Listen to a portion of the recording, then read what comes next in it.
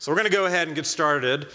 And what I want you to turn in your Bibles to Luke chapter 18. And just to say this as we do get started is this specific message is intended for everyone at Restoration Life and those who are going to watch online who feel the real need to pray and contend for America in our current situation. So this may not be a message for everyone, all right? So hopefully it's a message for everyone here, but just even those who would listen online, look, you may not have the same burden we have to pray and to contend for our nation, and that's okay. But that's what this message, that's the audience of this message, is those who feel gripped by the Lord as we cannot quit right now. Amen. So I just want to say that so I don't get any hate mail like, why are you being political? I'm not being political. I'm calling the church right now to pray. I'm calling the church right now to intercede for our nation. So just to say that, Luke chapter 18, if you turn in your Bibles to Luke chapter 18, and I realize where we're at right now as a nation, and I realize the church right now is battling some discouragement. And if you feel like right now, what is true, and I can't even tell what truth is. I mean, how many feel like, okay, you hear this and you hear that, and you're like, what is even going on? I can't even figure out what really is even true right now. Listen, we are in the fog of war right now. That's what we're in right now. And it's really hard to figure out, okay, what is really true? And I want to come today by speaking from Luke chapter 18. And Jesus was telling them a parable. Now catch this. To show them at all times they ought to pray and not lose heart. That is, I believe that's the word of the Lord to the American remnant, and I just want to say American, the remnant church around the world who sees the great need for prayer at this particular time. Sorry, just real quick, are the kids staying in or going out? I forgot to make the announcement. Okay, we are waiting for all of our workers. So once the workers get here, because we're doing things a little bit different, then the kids will go out. So I just got a look from my daughter going, oh God, he's preaching again. It's going to be forever. So just wanted to just make that announcement. So anyway, so Jesus is talking, and he comes to this place, and he says that men ought to pray at all times. And I realize right now that the body of Christ right now is really fragile, especially those that have stood in the gap. And this is really who I'm preaching to today. Those that have contended, those that have stood in the gap, those that have warred for the destiny of this nation, not to become a socialist nation. That there's a weariness that has come on us. I know there's someone can feel discouraged, but I want to encourage you today. And I want to encourage you with the words of Jesus. It may not look great right now, right? It may not look great right now, but I want to just with all my heart encourage you not to stop fighting and interceding until it's finally settled. God has the final word. It's not over yet. God has the final word. And I would say this is coming to what Jesus said. I'm going to just say it over and over to us. I believe it's the little phrase, the word of the Lord. Men ought to always pray and not lose heart. Don't lose heart right now. Don't lose heart. To those who are praying and interceding, that I know there's a remnant that have been gripped by the burden of the Lord to stand in the gap and pray for this nation. Don't lose heart. Don't lose heart. We cannot quit until it's finally over. We cannot quit until it's been officially settled. We must continue to pray and not lose heart. And here's the issue going on here in Luke 18. There was a judge. He didn't fear God. He did not respect man. And a widow kept coming to him and saying, just this persistence. Give me legal protection from my opponent. And the widow just would not quit bugging him. Sometimes you have kids and you can relate to that. Like they're like, Dad, can we do this? Dad, can we do this? Dad, can we do this? And you're not really intending to do it, but finally you go, yes. we can do it, and you don't really want to do it, but they bugged you so much that finally you say, okay, I'm going to do it or else you're going to drive me crazy. So anyway, that's the kind of thing Jesus is saying here is don't lose heart. Be persistent in prayer. It doesn't matter if we're saying the same thing over and over again. I mean, I don't think there's anything else new we could possibly say that we haven't already prayed, but that's the point is that it's persistence. It's continuation. It's just this place where we say, okay, God, we are going to continue to contend. We're going to continue to cry out to God. We are not going to be silent now. We are not going to be silent now. And he said, give me legal protection from my opponent. For a while he was unwilling. But afterward he said to himself, even though I do not fear God nor respect man, yet because this widow bothers me, I will give her legal protection. Otherwise, by continually coming, she will wear me out. The Lord is encouraging the body of Christ. Do not stop praying for justice to be established. You cannot stop praying for justice to be established. And the Lord said, hear what the unrighteous judge said, verse 7. Now, listen to this. Just I want you to see this, and I want you to receive it. If you're battle weary of interceding, if you're just fatigued and despondent and discouraged, I want you to hear how the Lord would come and encourage you. He said, now will not God bring about justice for his elect who cry to him day and night? Will he delay long over them? I tell you, he will bring about justice for them quickly. Amen. If you're one who is like us at Restoration Life, you are interceding right now for this great battle we're in as a nation. I want to encourage you with these words. Don't grow weary. Always pray. Cry out for justice. If justice is not served in this election, we will never, ever, and without divine intervention, ever recover from this. It's that serious right now. If we lose justice in this nation, we've lost everything. And I want to encourage you, it might look bleak, it might look discouraging, it might look as if, what we are hoping for doesn't win. But here's the thing is, don't stop, don't quit. The issue here, again, is not who is elected president. The issue is there voter fraud? Is there voter fraud right now? And if there's voter fraud that has swung the election and justice is not served, America likely will never have another election where the will of the people is truly influences what happens. It's important, very, very important, that as an intercessors who are standing in the gap for America, that God brings about justice. And if you're an American and you love our Constitution and you love the way God has done to found our nation, this is not a bipartisan issue. This is not a bipartisan issue. This is not Republican versus Democrat. This is about justice. I've done enough research to realize this, there has been substantial voter fraud in this election. Substantial voter fraud. And if justice is not served in this election, your vote will never matter again. It will not.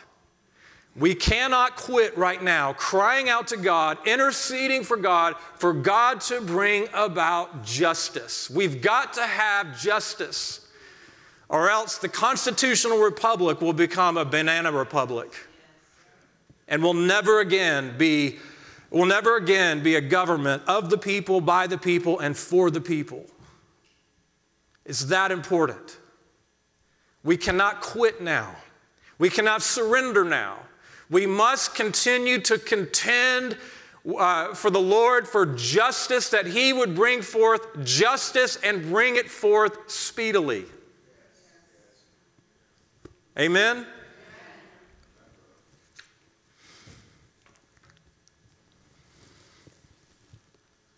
God has given to us a twofold prayer assignment here at Restoration Life, and probably others watching would have a very similar assignment, but God has given us at Restoration Life a prayer assignment, and I'm assuming that assignment's going to last until the election is finalized, that we're mandated. I feel like this is a mandate from heaven. I've felt like I've never been more resolutely focused, more determined than I've ever been in my life. We are to contend in prayer and intercession and spiritual warfare for the exposure of voter fraud and for justice to be served. That's number one. Again, this is not about Trump versus Biden right now. This is not about that right now. This is about voter fraud and justice, because if we lose justice in our country, we've lost everything. Everything. The second thing is we have a mandate that to pray for the two Senate seats in Georgia. It's no coincidence, I don't believe, that for us, that this whole Senate race has come down to these two seats in Georgia. And I believe God has called us as an intercessory group of people, men and women. Right now, like Esther, you have been born for such a time as this. You have come into the kingdom for such a time as this. Now is not the time to be quiet. Now is not the time to be silent. Now is not the time to restrain yourself. Now is the time to pray and to intercede. Because here's what's really at stake. Here's what's at stake. I just want to be honest with you right now. This is truly what is at stake right now. If Trump is to lose, and the Republicans lose 2 Senate seats, here's what's at stake. The Democrats are going to pack the Supreme Court, and they're going to shift it to the left in an irreversible way. New states, they're already talking about this, new states are going to be created to ensure Democrats never lose another election. Our constitutional republic is going to be replaced with socialism. Our national sovereignty is going to be surrendered to global government. That is my biggest concern right now. That's a big deal right now. And if you haven't studied what's going on, I'm telling you, that's a big deal. Our national sovereignty surrendered to global government. The Green New Deal would be pushed through potential. I'm saying these are likely things. I'm not making a predictive prophecy. I'm saying these are likely things to happen. Aligning America with the UN's 2030 Agenda for Sustainable Development. I'm just going to make it real simple. That's worldwide socialism. That's worldwide socialism. Where technocrats at the top become rich and they have control over society and the world. So listen, we've got to fight right now. The next thing, the Great Reset. I don't know if you've heard about the Great Reset. You need to learn about the Great Reset. That's coming next, the Great Reset. The elite, and I'm talking about the elite of the elite with money, power, influence. They want to destroy capitalism and set up an economic one-world economy where they get rich, personal property will be eliminated, and you will live on a universal monthly income that cannot be saved or carried into another month. The World Economic Forum released a video, and one of the things they said in it is it had the smiling guy on the video, and he's like, "You will own nothing, but you will be happy." I'm telling you, this is not conspiracy theory. This is real. This is real. This is real. This is what we're battling for right now. This is what we're battling for, the elimination of personal property and a universal basic monthly income.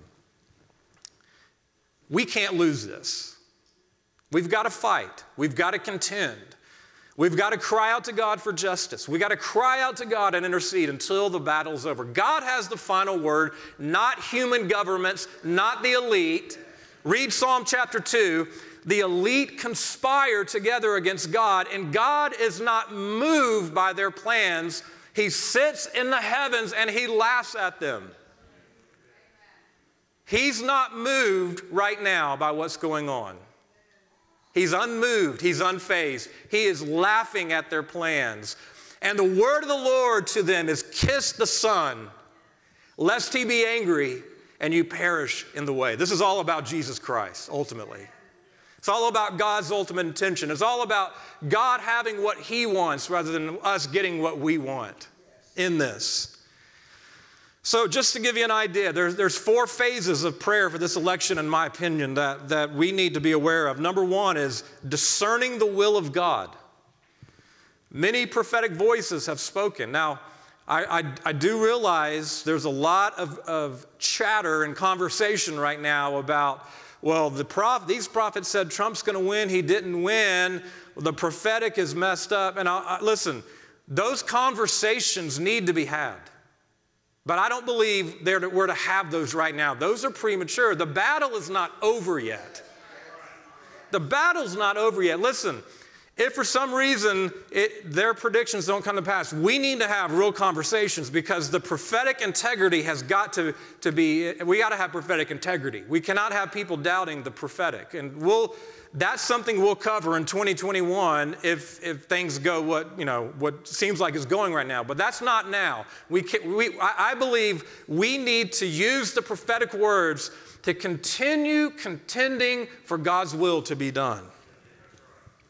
The second thing is the American people voting according to God's will. That's already taken place, obviously. The third one and the fourth one. The third one is all voter fraud must clearly be exposed to a skeptical world. It has to be exposed. And I've seen a lot of reports, but we, if there's enough voter fraud that sincerely swung this election, it has to be exposed. That's what we're contending for. That nothing that has been in darkness would be able to stand. We've got to see everything exposed, that God would bring exposure, like Lou Engle was praying, expose, expose, expose. We need exposure for all voter fraud that happened with the Dominion voting system and what happened with mail-in ballots and dead people voting and all of that. We need that exposure to come to the light. And the fourth thing, which is what I'm kind of talking about today, is justice has to be served wherever proven fraud has happened. Amen? We've got to have justice. We've got to have justice. It's scary to think this, but Stalin said, it's not who votes that counts. It's who counts the votes. We've got to ensure by prayer and intercession that the will of the people was really and truly done in this election. Harry Truman said, once a government is committed to the principle of silencing the voice of opposition, it has only one way to go, and that is down the path of increasingly repressive measures until it becomes a source of terror to all citizens and creates a country where everyone lives in fear. That's why I'm saying justice must be served. We've got to have God's justice. God has the final word. And if the church will not quit, and if the church will not lose heart, and if the church will not grow weary, and if the church will contend, and if the church will stand in the gap and say, God, bring justice into this speedily, it's all in his hands right now. This battle is not yours, but his. And if he does not get involved, then it's not going to go the way we hope. So it's, we're right now, we have no hope. We're helpless, really. That's not a bad place to be in. That's not a bad, I want to encourage you, that's not a bad place to be in. To feel as if you're helpless. And it's one of those but God moments. And that's where we are right now. This Thursday will be the 157th year of the Gettysburg Address, when Lincoln in Pennsylvania spoke some of the most incredible words a president has ever spoken. I'm not going to read the whole thing, but just some highlights for you here is 77 years ago, our fathers brought forth on this continent a new nation conceived in liberty and dedicated to the proposition that all men are created equal. And I would also add to it that I believe with all my heart the Lord is the one who sovereignly in his providence led our founding fathers to establish a nation of liberty. Now we are engaged in a great civil war, testing whether that nation or any nation so conceived and so dedicated can long endure. I believe we're in such a moment right now in our nation's history. This nation under God, listen to what he said, this nation under God shall have a new birth of freedom. That's the crossroads that America is at right now. Are we going to have government control, or are we going to have freedom? That's the crossroads America is at right now. That's why the church must pray like never before. Don't lose heart. Don't lose heart. Be encouraged. Stand in the gap. Cry out to God. You do not know what's going to happen. Like Joel said, he said, what if God leaves? He says, who knows if God might just leave a blessing behind him? He called them to prayer. He called them to intercession. In other words, you don't know what God might do. If we stop, we will never know. But if we continue and we press in and we press through and we go all the way, who knows what God might do? Don't stop. Don't quit. We cannot right now quit. We cannot fail. We cannot grow weary. We must continue and contend until the very end. Who knows what might happen? But we'll never know if we quit. I've got to sense God's good. I've got to sense that God loves this nation. Who knows what He might do?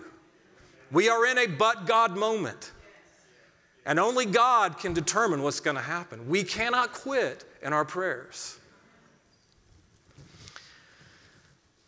He goes on and he says that government of the people, I love this. Has there ever been another nation in history where there's been a government of the people, by the people, for the people? He says, that shall not perish from the earth. That is in jeopardy. A government of the people, by the people, for the people. Right now, that's in jeopardy. If voter fraud was committed and it's suppressed and justice is not served, of the people, by the people, for the people, is forever removed. I don't say forever because unless God, a war or God intervenes, it's removed from our country. That's where we're at right now. I've heard some Christians, and in fact, I've heard some Christians say, well, Christians shouldn't really get involved in this kind of stuff. And I'm like, when you have a government of the people, by the people, for the people, and for us at this time to not step in and sound a voice and be a voice and pray to God in this thing, I believe that's abdicating our responsibility to be salt and light. I realize right now, I realize that America is not the kingdom of God. Donald Trump is not the Messiah. Washington, D.C., thank God, is not the new city, Jerusalem. I mean, I know, God forbid. You know, I realize Jesus' kingdom is not of this world, and we're not to be of this world. We're citizens of another thing. And I'm not saying that we need to, say that America and the kingdom of God are one, because that's absolutely not the truth. But what I'm saying is that Christians, when you have a government of the people, by the people, for the people, we cannot lose our responsibility that Jesus himself gave us. And that is to be salt and light in our communities. If we're not salt in our communities, if we're not salt I'm just going to say it in the place of prayer, if we're not salty and we're not preserving the culture, then you're going to get exactly what you deserve. A government of oppression, a government that takes away liberties, a government that takes away freedom. Jesus said that if the salt loses its saltiness, it's no good for anything except to be trampled down underfoot by men. See, if the church right now, if we lose our saltiness, if we just say, well, I'm not going to get involved in politics and I'm not going to get involved in governmental affairs. Now, I'm talking specifically today about intercession, praying for our nation. then we're going to get exactly what we deserve, a government that is going to trample down the saltiness that Christianity is meant to influence in our nation. We cannot do it. We cannot be silent right now. We must be light right now. We must shine light right now.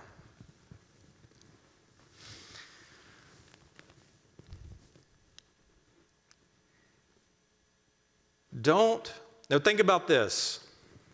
Think about this. Our nation was born in Pennsylvania.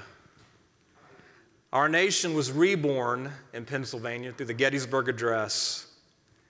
And look at it now. It could very well be Pennsylvania who determines if America continues as a government of the people, by the people, and for the people. We can't quit.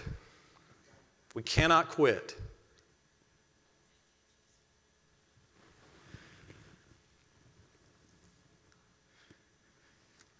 Don't be silent now. There's a famous Lutheran pastor during the time of Hitler's rise to power, and he was sent to a concentration camp for opposing him.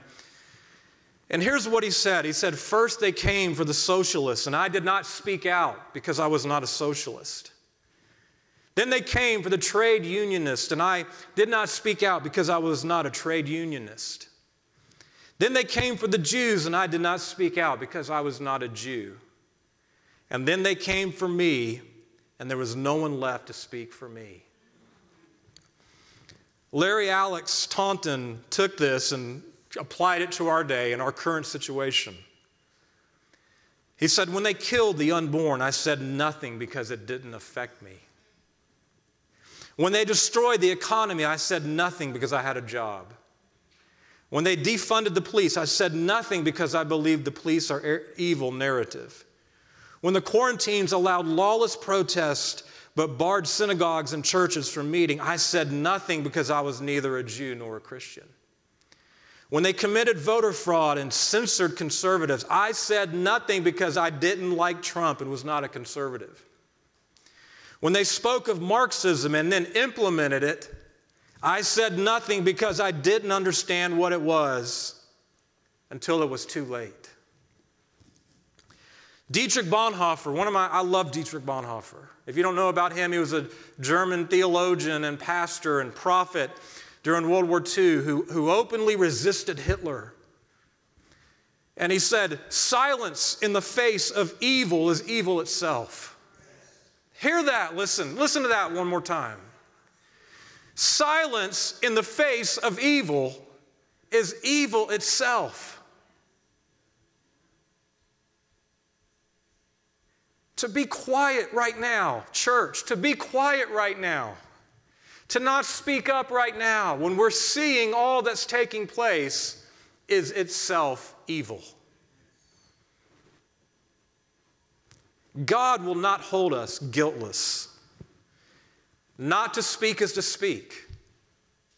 I'm going to add my words. Not to pray is to speak. Not to act is to act. If we're silent now, if we're prayerless now, we have spoken and we have taken action. Silence in the face of evil is evil.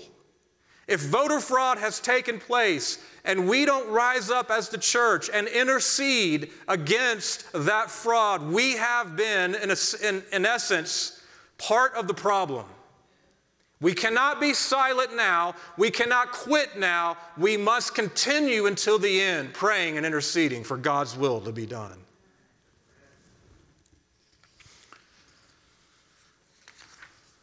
When we went to Germany in 2017, and Angie always reminds me, "Yeah, and you went without me." It was, besides Ireland, one of my, no, I'm kidding. Yeah, she always reminds me of that, but when we went there, it was awesome. I mean, you might want to shut your ears, Angie, right now. So, it was incredible.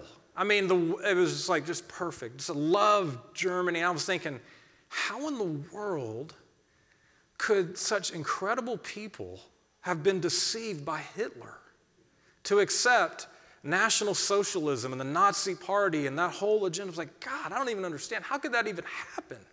How could that possibly happen? Fast forward 3 years to 2020, and it's happening right now in America. If you don't see that, you're deceived. The very same spirit that operated in Nazi Germany is operating in our government at the highest levels. And to see half of our nation, and I don't even know if it's half of our nation. I don't believe the vote. I believe that Donald Trump won a lot bigger than is being reported personally. So I don't believe it's that many people, but a good portion of our nation right now being deceived by the media and the propaganda and the manipulation and the witchcraft, their brains being washed by what they're being told by the narrative of the media. I'm like, oh, now I understand how Germany could be deceived, because America is being deceived right now by the same spirit. That very same spirit is at work. We, like Bonhoeffer, we must resist that spirit. It's an antichrist spirit. We cannot accept it. We cannot tolerate it. We cannot just lay down and be silent right now. We must rise up in prayer. The voice of the church must not be silenced by censorship, by big tech, by the media, by those who want us to be silent and go feed the poor. The church must rise up in a prophetic spirit and say, no, we are confronting the spirit of Antichrist that's trying to take our nation astray. Now, I'm talking primarily about intercession right now. I'm talking primarily about the place of prayer. We must resist this attempt of the enemy to take our nation down. We cannot be silent right now. We cannot be still right now. Isaiah 28:5 says, I want you to mark this scripture, very, very important scripture for where our nation is right now. Isaiah 28, verse 5. In that day, it's talking about the day of the Lord. It's talking about the end of the age. I'm going to apply it out of context just for this particular situation. In that day, the Lord of hosts will become a beautiful crown and a glorious diadem to the remnant of his people. It's the remnant that's going to save this nation. It's not the majority of the church. The majority of the church just say, let's just go on with life as usual, life is normal, everything will be like it was. Just like a significant amount of the church in Germany did in the days of Hitler. That's why Bonhoeffer broke off and started the confessing church, because he saw many of the Christians were sucked right into socialism, National Socialism. It became the German state church. That same kind of dynamic is at work and is going to be at work in this country. It is going to be the remnant that saves this nation. It's going to be the remnant that saves this nation. The praying, spirit-filled remnant is going to save this nation. That is who you are. That is who you are. We cannot fail right now. We cannot quit right now. We must continue and persevere right now. We need to pray, listen to this, for a spirit of justice for him who sits in judgment. Man, is there ever a more pertinent prayer right now? Judgment. For those who are going to rule in this case, for those who are going to rule in the cases to come, justice has been taken out of this nation because those leading love money, and they love power, and they love control. They've lost the spirit of justice. They are corrupted by bribes. They are corrupted by power. They are corrupted by money and greed. We just need in prayer to say, God, raise up a spirit of justice for those who sit in judgment. It's absent in our nation right now. It's absent in our nation. I've watched these past 4 years when so many things have been uncovered, and there's been absolutely no justice. Spying on a duly elected president, no justice. The evidence is overwhelming. No justice whatsoever. The truth suppressed. The Bidens receiving money from the Ukraine and China. No justice. The truth suppressed. I mean, I could go on and on and on. Our country is coming to an end if we do not have justice for those who sit in judgment. We must have that. We must have that right now. And so I'm going to encourage every intercessor listening and watching, contend in prayer for God to release a spirit of justice for whoever sits in judgment. Governors, legislators, judges, mayors, whatever, every area, there would be a spirit of justice for those who sit in judgment, and they would not be corrupted by the bribe. They would not be corrupted by power. They would not be corrupted by control. The other thing is we need to pray is we need to continue to cry out to God for strength for those who are turning the battle back at the gate. There is a weariness right now on the praying church. A discouragement right now on the praying church. You know, a confusion. What is God saying? What is happening? We're right now in the fog of war, and we really can't make out right now what is even going on. Listen, it's going to become all clear in the days ahead, I hope. I mean, in terms of what I think should be made clear. But right now, we need to cry. I mean, people are battle weary. People are fatigued. People are disheartened. We need to cry out to God for those leading the battle on the front lines for strength.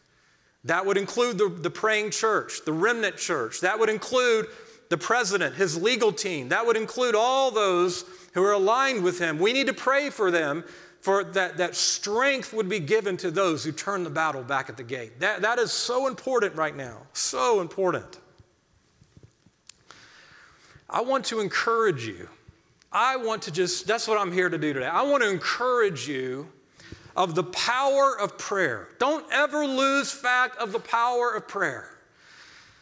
James 5:16 says, the effective prayer of a righteous man can accomplish much. It does not matter what the media says. It does not matter what the elite and the globalists say. It does not matter what any nation says right now. I'm telling you that there is great power in prayer. You may not feel it. You may not, it may just be dead to you when you pray. God's answer to prayer does not depend on how you feel when you pray. It does not matter how eloquent it is when you voice the words. It does not matter if you scream or shout. I'm telling you, there is great power that is released when the church prays. Do not quit praying. Do not quit interceding. We must continue to contend. The effective, fervent prayer of a righteous man, this is the New King James Version, avails much. I love that, the operative, effective, the fervent prayer, not just these weak little, Jesus, if it be thy will. I'm talking about, God, we have been invaded. We need justice. We need a breakthrough. We need you to intervene. God, would you step into this crisis, and would you let your kingdom come and let your will be done? Expose the injustice and bring justice speedily. We've got to have a fervency in our intercession. We got to cry out to God with everything in our heart. Now is not the time to be weak or passive or silent. We've got to voice our intercession right now because it has great power. Great power. That's what I want to encourage you with. These little prayer meetings we're having 3-4 nights a week. And we're just praying, basically praying the same thing over and over and over and over. We're saying it different ways so we don't get bored. And we're, sometimes we might add a little fact here, a fact there, and we're like, is this even mattering? I'm telling you, there's much power generated. There's much power generated. They're accomplishing much. We're not going to know until the final thing. So let's not right now, there's a time to process. Okay, there is a time for everything. There's a time to process. There's a time to say, okay, what about the prophecies? Were our prayers effective? Were our prayers on target? Whatever. Now's not the time to process, okay? Now is not the time to process. Now is the time for battle. Now is the time for spiritual war. Now is the time to pray and fight. Processing is important afterwards. We will do that. We will do that. But now is not that time to do that. The prayer of a righteous man, of a righteous person, has great power as it is working. That's the English Standard Version. And the Young's Literal Translation says, very strong is a working supplication of a righteous man. I mean, just think about this. Prayer avails much, can accomplish much. It has great power in its working, and it's very strong. Now listen, James was just talking about one person. He was just talking about Elijah. What happens when a company of intercessors like Elijah will come together in unity and pray? It goes way beyond what Elijah experienced. I'm talking about here locally, but then you add to that the multiplied effect of prayer in this nation and around the world. Listen, God is going to get involved somehow. We don't know when, we don't know how. God is not just going to hear the cries of his people and be silent. I know the Lord in a measure. He's not just going to restrain himself. He is going to get involved at some point. Don't quit. Don't grow weary. Don't lose heart. Intercede. Pray until the end, no matter what news you see, okay? This is such a time where we need to be like Caleb, and we need to say, we're not going to believe the report that these giants in the land, these giants are bigger than the Word of God. Listen, we need to be very careful what we listen to. We need to be very careful what we read. We need to be very careful right now what we're taking in, because there's a lot of doubt, a lot of discouragement. Again, I'm not trying to say don't look at the facts or deny reality or any of that. What I'm saying right now is don't allow the seeds of discouragement and doubt to sway you from prayer. That's what I'm saying. I think we've come. Let's turn to 2 Chronicles chapter 20. I think we've come. This is really the reason why I wanted to preach first and worship second, is we've come to a place in our battle. 2 Chronicles chapter 20. I'm going to read the 21st century version as it applies to America of this. 2 Chronicles chapter 20. So just grant to me that I'm going to use a little license here and applying it and reading it for our current situation. Now, it came about after this that the Marxist and the globalist and the Democrats, together with the elitists in the New World Order and those who want global government, came together to make war against America and the Constitutional Republic. And they came and reported it to the leaders, saying, there's a great multitude that's come against you. They've come from all over. They have invaded this nation. And there's fear that came on the leaders. Verse 3, they turned their attention to seek God, to proclaim a fast throughout America. And America gathered together, the church in America gathered together to seek help from the Lord. Has that not been happening right now around this nation? And they came from all over the states and all over the places in America to seek the Lord. Then Jehoshaphat, then the leadership stood up and they prayed to God, O Lord, the God of our fathers, are you not God in the heavens? Are you not ruler over all the nations and the kingdoms? Power and might are in your hand, so that no one can stand against you. Did you not drive out our enemies in the Revolutionary War? Did you not drive out our enemies in the Civil War? Did you not give this land to your people who founded this on your principles and established our government based on your word? We have lived here. We have, again, America needs to repent. I'm not saying we don't, but we have come to this place. Verse 8, where we can stand before you and we can cry out to you in our distress, and you will hear us and deliver us. We just say in this prayer, now behold, enemies from around the world and within America. They have now come and see, verse 11, see now how they are rewarding us. They're coming to drive out the founding principles of this nation, our constitutional republic. They're coming to drive it out, and they're coming to take away the possession you have given to us. God, will you not judge them? And here's where we all feel right now. We are powerless. I mean, how many feel powerful right now? I mean, you're looking at all this taking place and like, what can we do? That's where we are. That's where the church is. We're seeing even this this recount go on in Georgia, and it's not at all an audit. It's basically recounting what potentially is illegal votes. And we're like, what can we do? Well, some have called different governmental offices and stuff like that, saying, hey, we protest this, but at the end of the day, what can we do? We feel powerless, Lord. We feel powerless, Lord, before this great multitude who's coming against this nation. We don't know what to do. I mean, how many feel like they know what to do? No one hardly knows what to do. Even those that are, higher up in governmental places, we don't know what to do. But our eyes are on you. Something shifted in our prayer on Thursday where the Lord came in and His holiness came in, and He's rising up as a mighty warrior on behalf of this nation. I do not know what that's going to look like. I do not know when it's going to be manifested. I do not know any of that.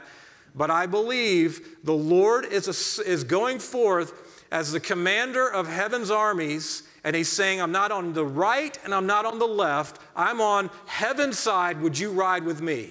Would you go with me?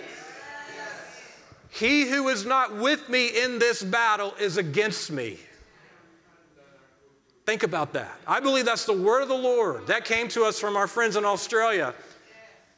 Without going into a lot of detail, just to summarize real quick, there was a dream given in 2007 that the Lord Jesus Himself is rising up as a mighty warrior against the Democratic Party in this nation. He's going to battle, and there's many Christians who are in alignment with that spirit on that party. And the Lord was not deterred in any way from His resolute focus to wage war against the evil that's come into the Democratic Party. And the Lord in that encounter said, he who is not with me is against me. If we're not with the Lord in this battle, this is not right or left, this is what He is on the move to do in this nation. We are against Him. I believe now we've reached a line of demarcation in the battle for this nation where the Lord Himself is rising up as a mighty warrior against His enemies, and He's uttering a shout, He's raising a war cry, and He is going to prevail against His enemies. And it's going to be the praying church who partners with Him in this battle. See, we're powerless. We don't know what to do. Our eyes are on You. And so, anyway, the prophetic word of the Lord comes in verse 14, in verse 15. Listen, America. Listen, American Christians. Listen to the praying church around the world. Do not fear, this is the word of the Lord. Do not fear or be dismayed because of this great multitude. The nations have come against this nation. The battle is not yours, but God's. This has now changed. The battle is not yours, but God's. I think Dad hit it nailed it on Thursday. He said, we have spent 6 nights or more praying our burdens. And that doesn't mean we stop doing that. We still do that. But we have now cried out and said, here's our burdens. And that, I believe now God is about to get into the fight. And He wants us to now carry His burden.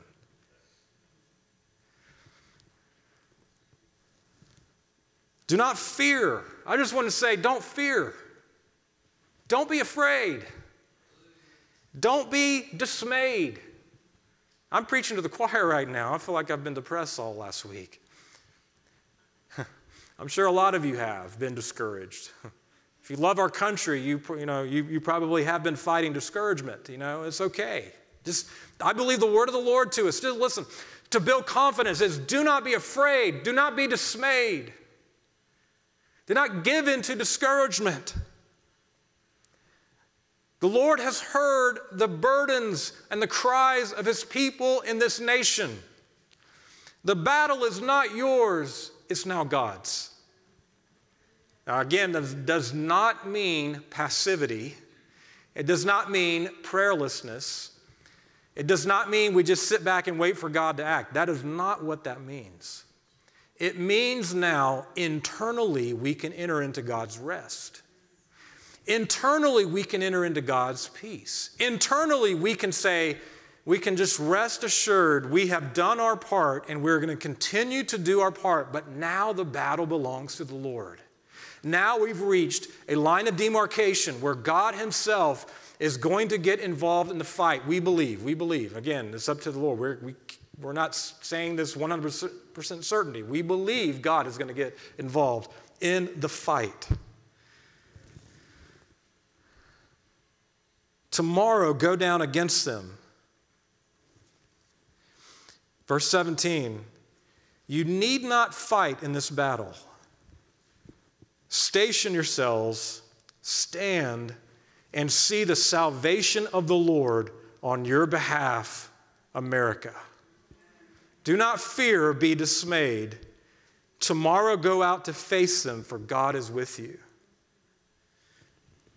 And so the leaders in America, they bowed their faces to the ground, and all the people bowed down with them, and they worshiped God. Verse 20, they rose up, and they said, here's what we need to do. Listen, verse 20. Think about this. This is 2 Chronicles 20:20. We're in the year 2020. Maybe this is a word of the Lord to where we're facing right now. O America, and inhabitants of America, put your trust in the Lord, and you will be established. Put your trust in his prophets and succeed.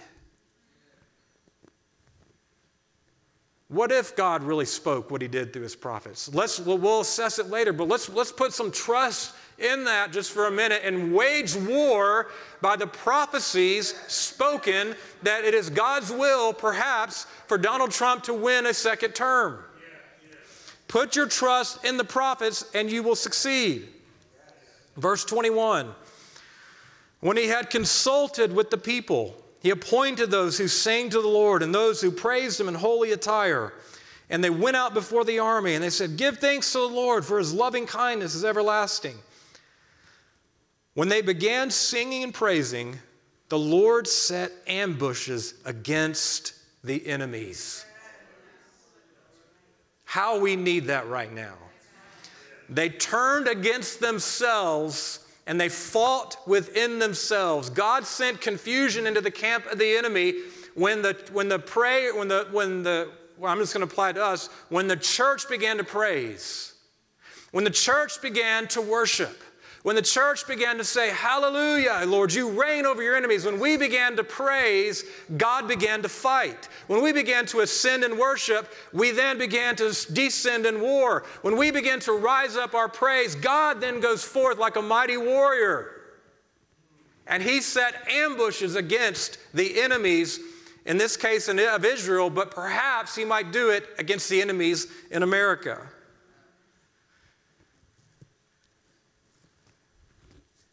Let's look at one more scripture, or maybe two more scriptures.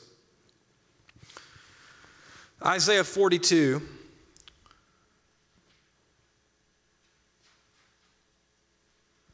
Verse 10.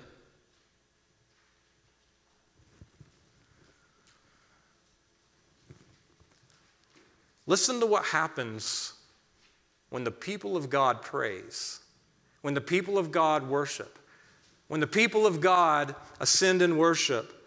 notice what happens, what action God takes. When our eyes are on Him and not the battle, when our focus is on Him and not the warfare surrounding us, sing to the Lord a new song. Sing His praise from the end of the earth. Just keep going down, just for time's sake. Verse 12, let them glory to the Lord. Declare His praise in the coastlands. Praise goes up. Worship goes up. Notice in verse 13, the Lord goes forth like a warrior. As we begin to take our place in praise, as we begin to take our place in worship, and we begin to realize the battle for the heart and the soul of America does not belong to us, it belongs to God. And the church of Jesus Christ begins to praise, and the church in Jesus Christ begins to worship. And I would even go so far to say intercessory worship. What I mean by that is this, is we're not just worshiping, and we're going to do it in a minute. We're not just worshiping. We're not just praising. There's a lot of times we're praising and we're worshiping just for our relationship with the Lord.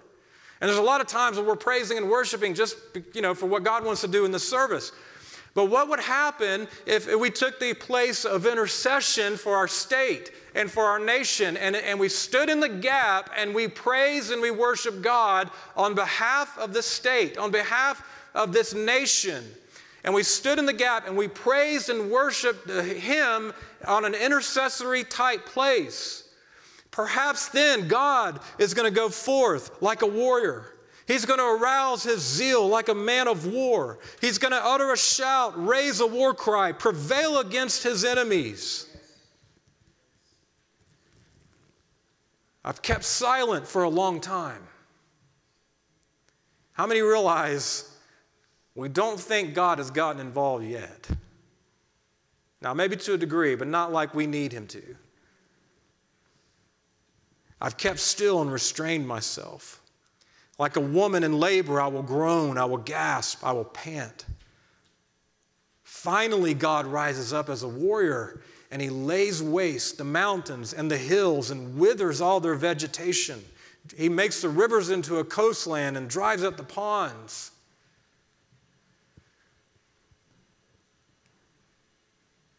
Our role right now, again, this does not mean we don't intercede and pray. We are doing that. But today, the strategy today in our prayer and intercession is the battle belongs to the Lord. Is we're going to take a place of intercessory worship, intercessory praise. We're not just praising, we are praising God because we love Him and He's worthy of glory. And all that is true. And we're doing it because we love drawing near. But we're also in doing it not for ourselves. We're coming to a place of intercession. This is not for us. This is for our nation. This is for our state. And we're going to raise up in a place of prayer and intercession for this nation, for this state, to declare the high praises of God. Let's look at one more scripture and we'll get ready to praise. Psalms 149.